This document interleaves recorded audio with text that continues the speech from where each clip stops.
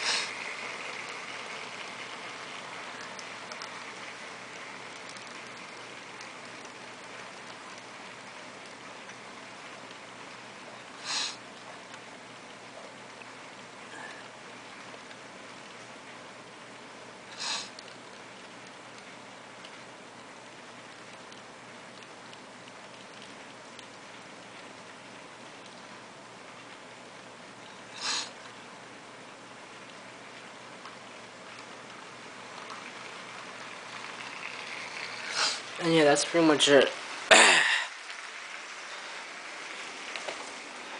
Goes all the way around.